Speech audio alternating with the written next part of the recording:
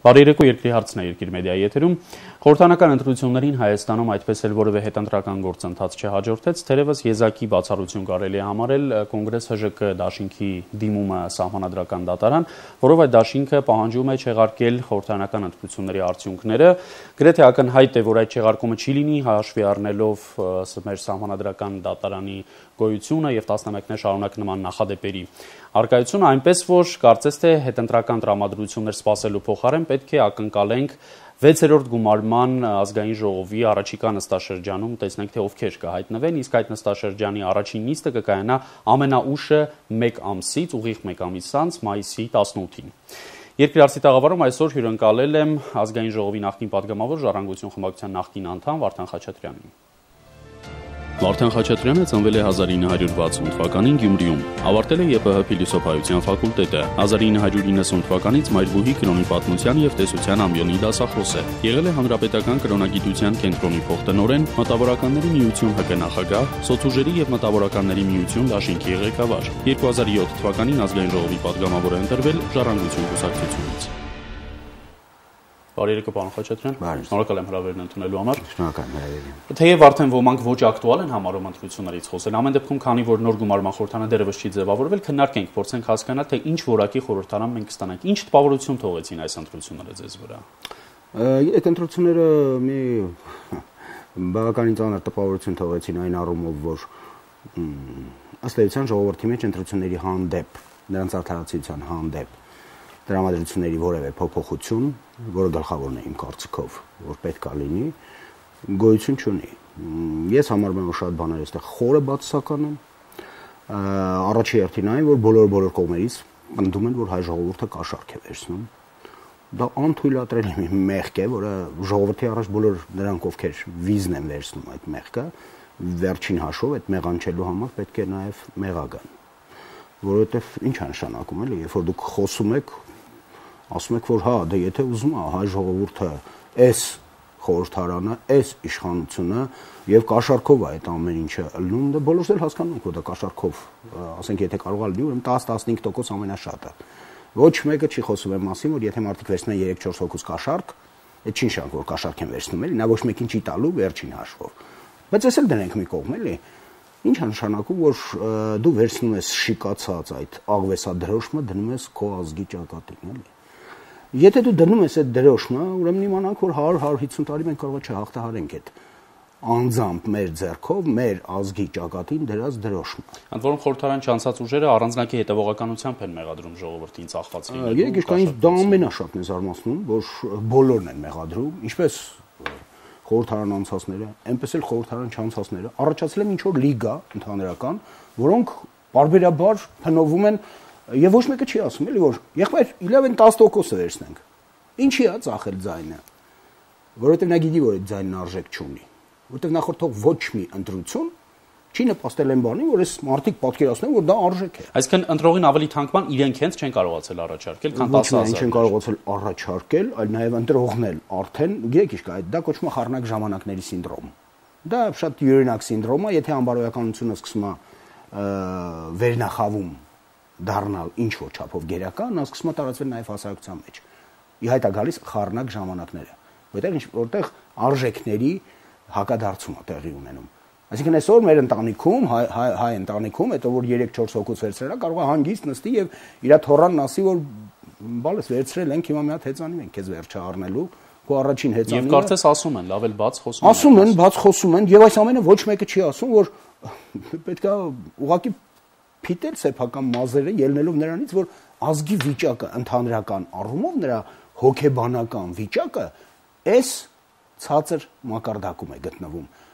Այստեղ ուղղակի պետքա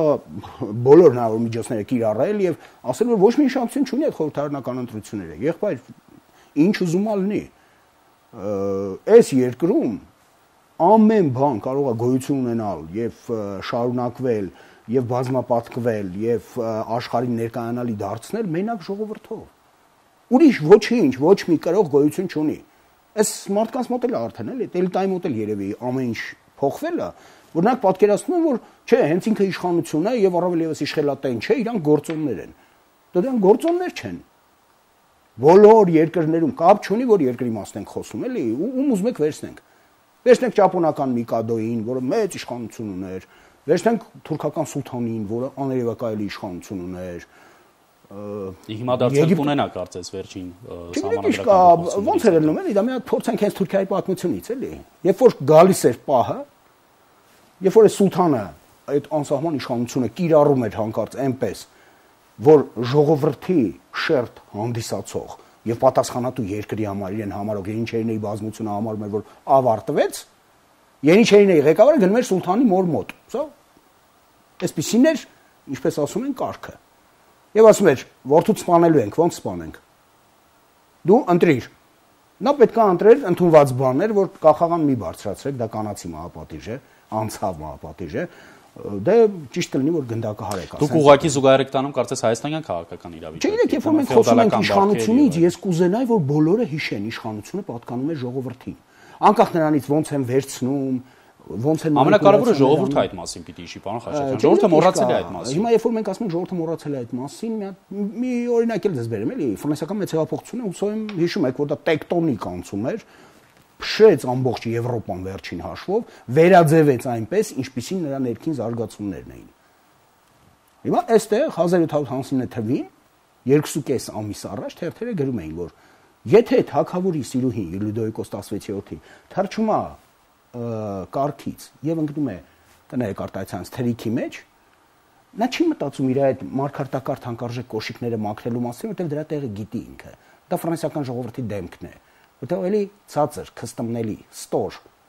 ժողովուրդ գոյություն չունի աշխարհում։ Դա ընդամենը 2.5 ամիս առաջ։ Այսինքն, երբ որ մենք խոսում ենք ժողովրդի մասին, մենք պետք չի որ կատարենք որևէ ինչ որ գնահատում, ձևակերպում այդ ժողովրդի, որը երբեք ոտքի չի կանգնի։ Ամեն դեպքում կային ուժեր կամ կային դրվագներ այս քարոզարշավի ընթացքում, երբ դուք տեսաք օրինակ գաղափարական պլատֆորմ, ծրագրային հենք տեսաք, հետաքրքիր էր այդ ամենը ձեզ։ Գիտեք, այդ ամենը կարող է հետաքրքիր լինել, եթե հասարակությունը ամորֆ չէ։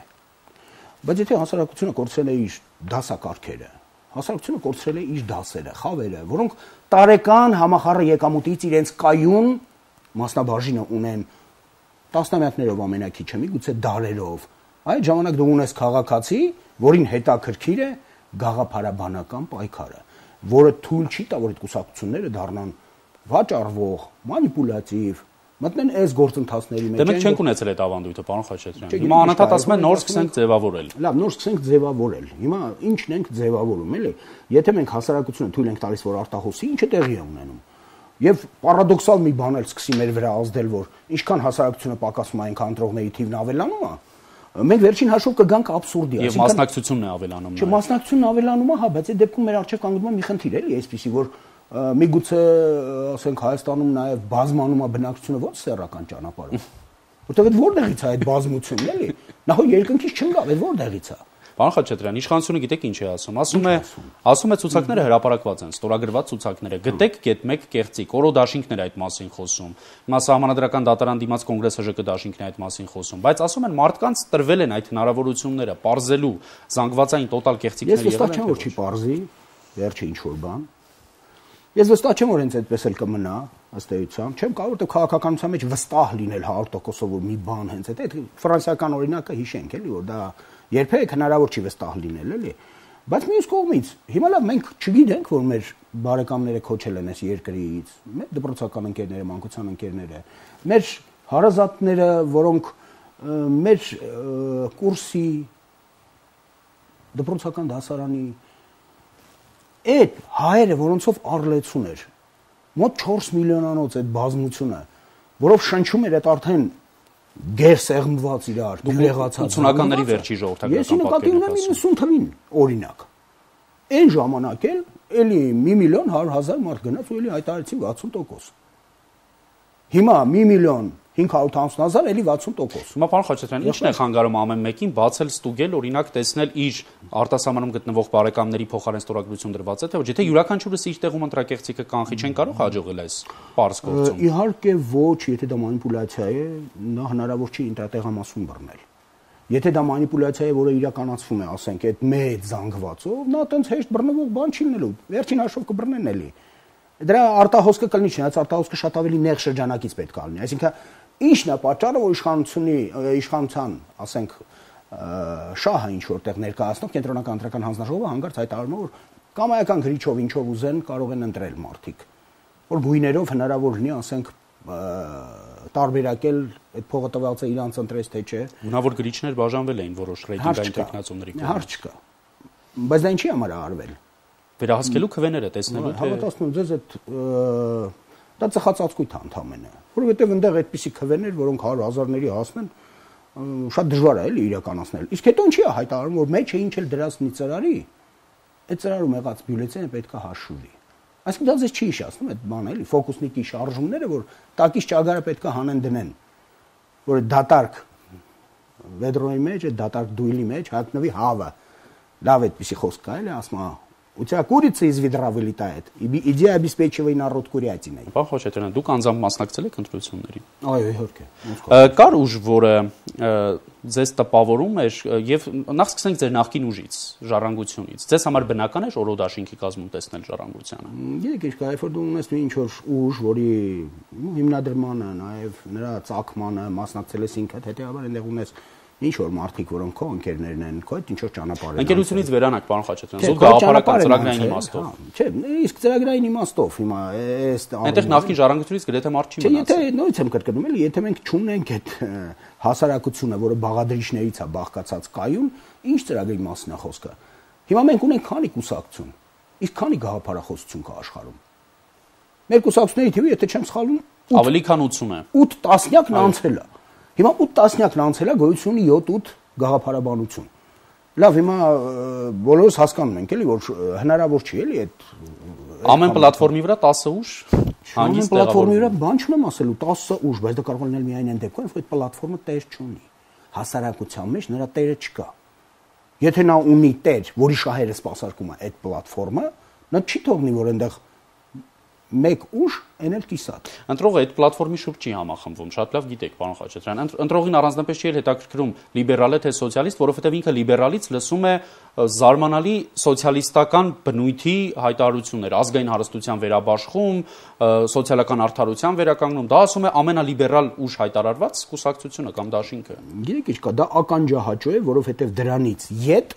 կանգնած այն ուժը, որը կոպիտ կմիջամտի եթե նա փորձի հանգարցի շահերից մի քիչ ծռվել, գոյություն չունի ուղղակի։ Դրա համար բոլորը ի վիճակի են այնպիսի մանևրների, որ կարելի է զարմանալ, էլի, ասենք ծայրահեղ ձախ կուսակցությունը, ծայրահեղ աջ կուսակցությունը կարող անել հայտարարություններ, որոնք ուղղակի շշմեցնեն իրենց հակադարձությամբ ընդհանրապես այդ գաղափարաբանությանը։ Բայց դա սկզբունքային նշան, դրա համար անհատի դերն է դարձել աներևակայելի։ Իսկ ինչ անշան կուսակցապետերի նկատի անհատներ, անհատներ են, որոնք ի վիճակի են որոշել կուսակցությունը, այս կողմ էլ գնա կուսակցությունը, այն կողմ էլ գնա։ Հիմա ցույց տվեք այդպիսի մի բան զարգացած հասարակություններում։ Այդպիսի բան գոյություն չունի։ Եթե հանգարց մի ինչ որ բան, չգիտեմ, տեսել եք թե չէ, երբ որ Հելմուտ Կոլը, էլի, այդ խոշորագույն կերպարը Գերմանիայի նոր ժամանակաշրջանի պատմության, որը վերամիավորեց գերմանյաները, հանգարց նրան մեղադրեցին կոռուպցիայի մեջ եւ նրա կուսակցականները ծեծեցին նրան։ Ծեծեցին այդ հսկա մարդուն, կան չէր դիմադրում։ Ձերքերն իջած ակնոցները ջարդեցին բռունցքներով խփելով դեմքին եւ այլն։ Ինքը հանգիստ կանգնած ընդունեց այդ ամեն ինչը, որովհետեւ ինքը համարում էր, որ ինքը մեղավոր է իր կուսակցության առաջ, որ հասարակությունը այլ կերպ իրան չի ների, ինքը պետքա ստանա այդ պատիժը։ Մեր գոնե առաջին երկու ուժերը չեն էլ թաքցնում, որ իրենց ղեկավարները Սերժ Սարգսյանը եւ Գագիկ Ծառուկյանը միանձնյա են գրում ցուցակները, թե ովքեր կանցնեն խորհրդարան համամասնական ցուցակներով։ Բա այդ որ այդքան խոսում են ներկուսակցական ժողովրդավարություն, կոլեգիալություն, ռեյտինգային ընտրապայքարի վերջո, բա այդ ամեն ինչի համար է, եթե ի վերջո պետք է մեկ անձը որոշի ամեն ինչը։ Չէ, իրեք վերջին հաշվով մենք գալիս ենք նրան, որ այո, մենք ինչ որ չափով դեգրադացիա ապրում ենք։ Դե հիմա դա մեծ է, փոքր է, քիչ է, շատ է, հնարավոր է այնտեղից վերելք ունենալ։ Ինձ դա այդքան չի հետաքրքրում։ Ինձ հետաքրքրում է, որ կարևորագույն գործընթացը հասարակության կյանքում չբազմապատկի հասարակական գիտակցության մեջ հասարակական անարդարացիության մասին պատկերացումները։ Որովհետև արդար երկիրը Սրանից այն կողմ հնարավոր է էլի բազմապատկի, պարոն Խաչատրյան։ Իհարկե, անվիճելիորեն, բայց դա հիմա ես ինչի եմ այսպես խոսում իջել նյարդայնացած, որովհետև ես հասկանում են, որ մեզանում չկա այդ հեռատեսությունը, այդ ընդերքային մտածողությունը, որ յուրատուկ եղել հայ ժողովրդի համար։ Հիմա մարդիկ ասում են հայ ժողովուրդը կաշառակեր է։ Եղբայր դուք պատկերացնեք, որ դա նարեկացու ժողովուրդն է, ընդհանրապես այդ այբուբենից խոսանք էլի, որ դա Մեսրոպ Մաշտոցի ժողովուրդն է, որի նման ուղիղ միգուցե չի եղել աշխարհի պատմության մեջ, որ դա մեծը Վիկտոր Համբարձումյանի, չգիտեմ, ես եթե թվենք, դա քաղաքական ուժերից ոչ մեկին չի հետաքրքրում, ոչ չգիտեք ինչ կա, դու կարող եք չհետաքրքրել դրանով։ Ցավոք։ Դու կարող եք չհետաքրքրել դրանով, բայց ազգային Կիրիլման այդ հրաշեք առանցքը, որը պարբերաբար դուրս է գալիս եւ փրկում է երկիրը, պայմանավորված է դրանցով հակառակի։ Այդ առանցքի կրողն են մերոնք այսօր, պարոն Խաչատրյան։ Չի կա, դա հասկանում եք, նա ընդերքում յուրաքանչյուր մեկի նա կա։ Բայց ամբողջ հարցը նրանում է, որ տեսեք, այդ ընդերքում լինելով համենայն դեպս անարդարացիության աստիճանը բարձրանում է այնքան, որ նույնիսկ Ավետիք Իսահակյանի պես մարդը ասում է,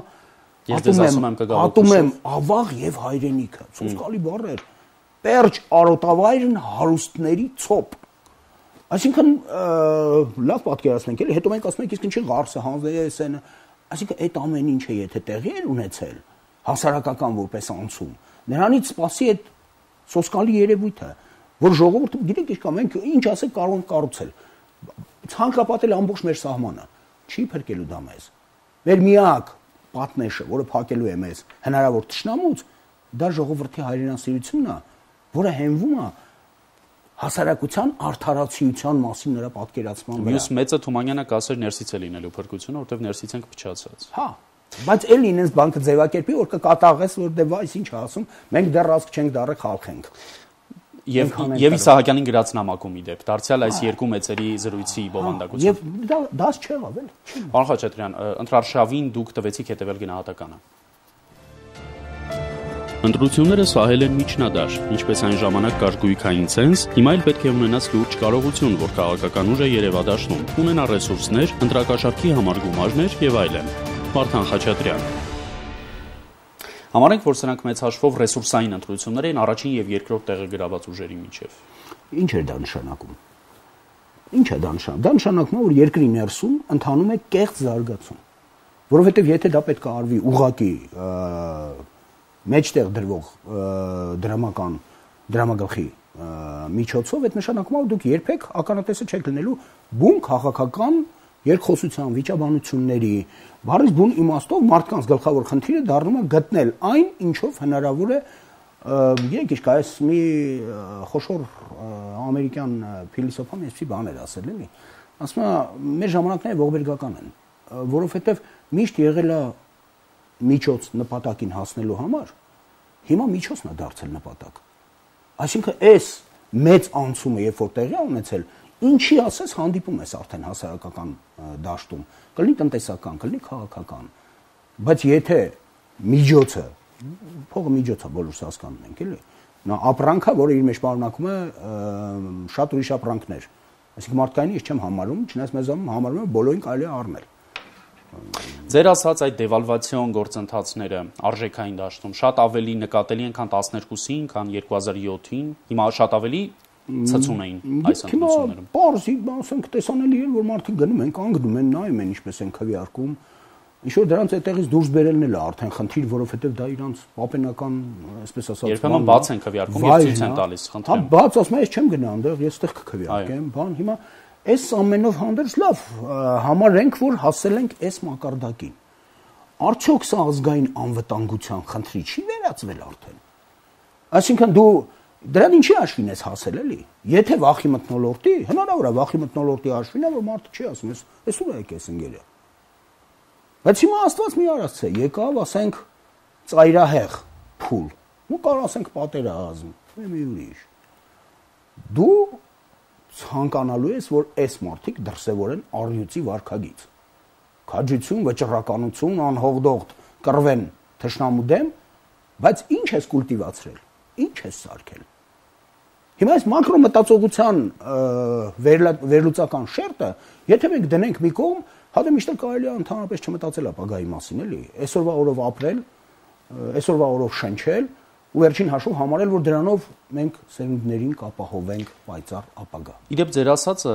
ակնհայտորեն նկատելի էր ընդամենը 1 տարվա տարբերությամբ, երբ անցած տարվա ապրիլյան պատերազմում բոլորս մեծարում եւ տարփողում էինք մեր ժողովրդի լավագույն որակները, ասելով, որ պատերազմի ժամանակ մերոնք բոլորը ներգաղթում։ Հիմա լրիվ հակառակը, երբ զանգվածային ընտրակեղծարարության ծախված լինելու մեղադրանք էր հնչում, նույն մարդկանց հասցեին, նույն տեսակի, նույն մարդկանց կողմից։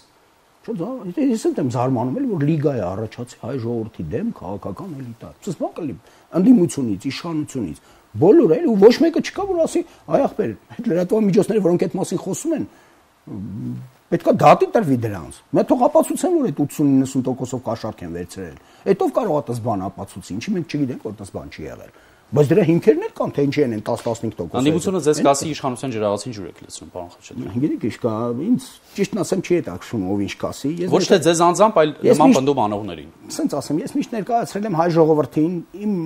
մոտեցումները հենված են եղել նրա վրա, ինչը արքետիպային առանցքներն ա եղել հայ ժողովրդի բոլոր ժամանակներում։ Թե հիմա սենց ասենք այսօր ընդդիմություն, հիմա ով էր բանի էլի նարեկացու ժամանակ ընդդիմությունը։ Ով էր, նո մեզնից թողնենք, ասենք Շեքսպիրի ժամանակով էր նախարարն էլի, շատ ընդունված հարցը Անգլիայում։ Ոչ մեկը չգիտի, գիտեն Շեքսպիրին։ Հիմա նա է ազգային արժեքը, ոչ թե նա ով եղել է այն ժամանակ ու խոսացել է հազար ու մի բան, Շեքսպիրին եկել են որ փակեն նրա թատրոնը գլոբը եւ հանգարց նստածների միջից դուրս է եկել թագուհին, ոնց չէին սպասում, նապտիմներ բեմում նստած, բայց չէ եկել է այդտեղ նստել, որ այդ շունչը զգար, այդ հաճույքը ստանար, թագուհին վեր կացավ, բոլորին հա հիմա ով գիտի թե այդ ովքեր էին։ Ով գիտի այդ մարդկանց, ով է հիշում նրանց վատ գործերն ու չար սրտերը։ Ոչ մեկը, ես երբեք չեմ մտածում, թե ես խոսում եմ հենց իշխանությանն ա լավ, ընդդիմությանն ա լավ։ Ես երկուսին էլ սպայն մեղադրանք եմ ներկայացնում հայ ժողովրդին ինչ որ համատարած կաշառքի մեջ մեղադրելու համար։ Առաջի հերթին իշխանությունը չի մեղադրում։ Միայն ընդդիմությունը մեղադրում։ Իշխանությունը մեղադրում է ընդդիմությանը ժողովրդին նման պիտակ կպցնելու համար։ Բայց գովազդից վերադառնանք եւ ամփոփենք մեր զրույցը։ Բարբերաբար լինում են դեպքեր, որ ինքն էլ է խոսում։ Դե իրենք իհարկե ասում են եղել են առանձին դեպքեր, բայց համատարած չի եղել։ Պարոն Խաչատրյան, արդեն տևական ժամանակ է եւ հատկապես այս ընտրությունների նախաշեմին էլ իշխանությունը շարունակաբար խոսում է ինքնամաքրվելու, փոխվելու եւ փոխելու անհրաժեշտության մասին, որակապես նոր թիմ փորձեցին հավաքագրել։ Այդ ամենը ձեզ հավատն է շնչում, այդ դուք ինչ տպավորություն եք ստանում դրանից։ Գիտեք, ամեն ինչ տեսության մեջ կարող է լինել, բայց միայն օրինակներն են, որ մարդու համար կարող են ապացույց կամ մերժում հանդիսանալ այն ամենի, ինչը ասել են։ Քանի դեռ չկա, ասենք, կիրառական այդ ընթացքը, քանի դեռ ոչինչ չենք տեսել։ Դուք չեք տեսել որևէ փոփոխություն։ Հիմա փոփոխություն ասելով ինչ ենք հասկանում, էլի։ Օրինակ գները, որոնք իդեպ թանկացան որոշ ապրանքատեսակների։ Հա, ինչ որ, հա, հատկապես որոշ ապրանքատեսակների։ Օրինակ բանանի։ Բանանի գները թանկա, ոչ մի խնդիր չկա, այդ բարձ ինչ որ թվաբանություն է, էլի։ Բայց դրանից դուրս էլ ասենք, ինչ է տեղի ունեցել, էլի։ Արդյոք արդարացիության ինչ որ մի աստիճան փորձում են ապահովել, արդյոք կոռուպցիայի այն դրսևորումները, որոնք ամեն մարդ գիտի, ասենք դու ինչ ա եղել, էլի, հա մենք լրատվական միջոցներով լսում ենք, ես ամեն անգամ ճիշտն ասեմ, բավականին լուրջ խնդրեմ եմ ունեմ, երբ որ ես սկսում եմ լսել մեր բանը, էլի, այդ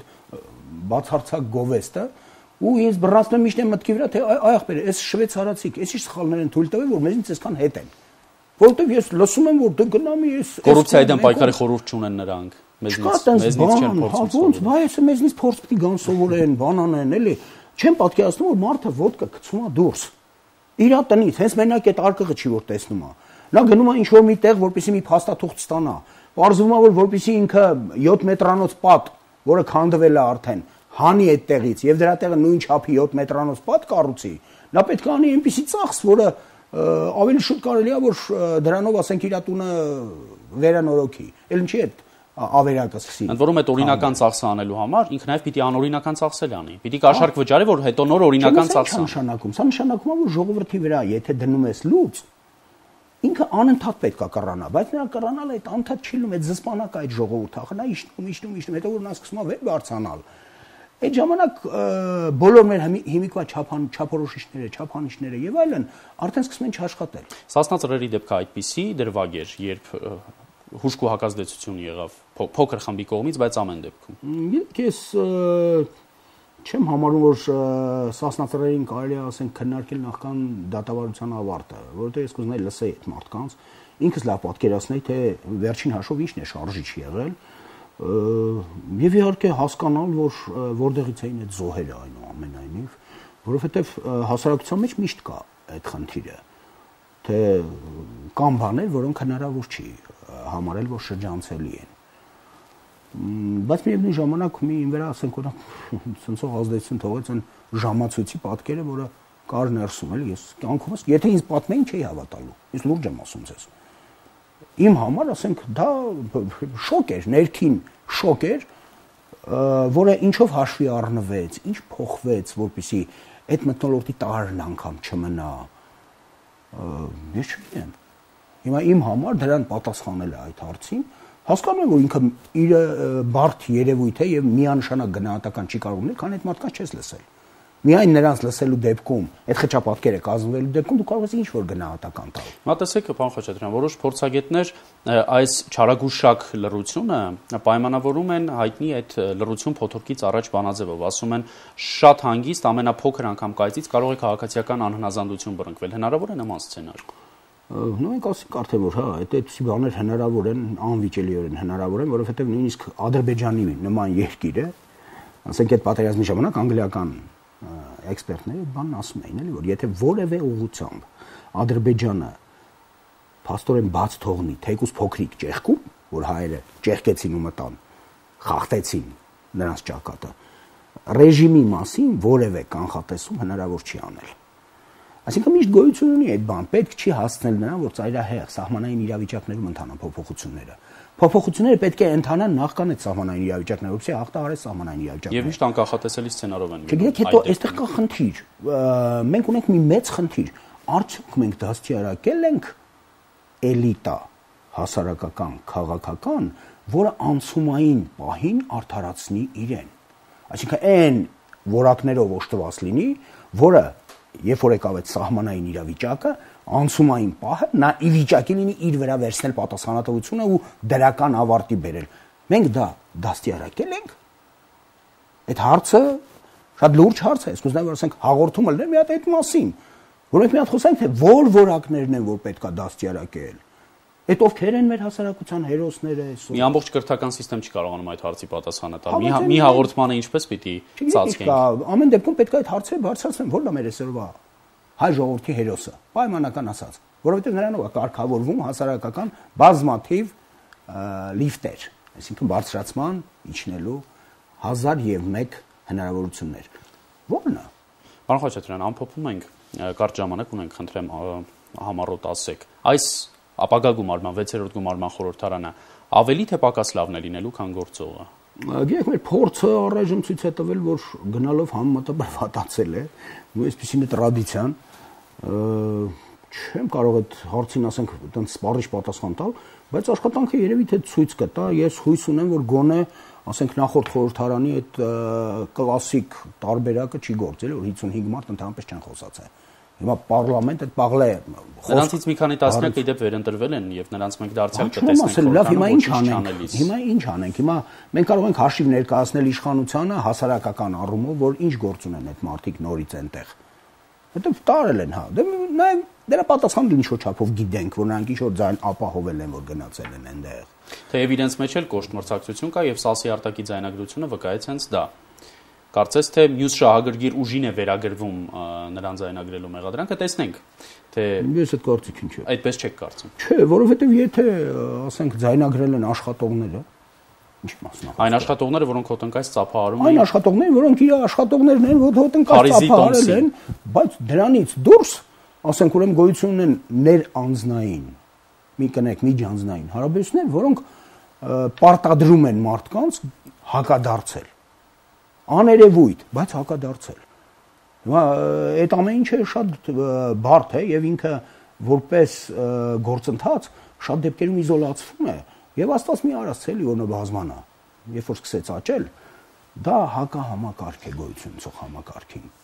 Պարոն Խաչատրյան, ձեզ այդ զրույցը միշտ շատ հետաքրքրական է, ես հուսամ առաջիկայում մենք խորհրդարանի ձևավորումից հետո դարձյալ կհանդիպենք եւ արդեն ավելի իրատեսորեն, այսինքն արդեն շոշափելի տեսնելով խորհրդարանի պատկերը կքննարկենք կվերլուծենք քաղաքական դաշտի առանձնացությունները։ Շնորհակալ եմ հրավերն ընդունելու համար։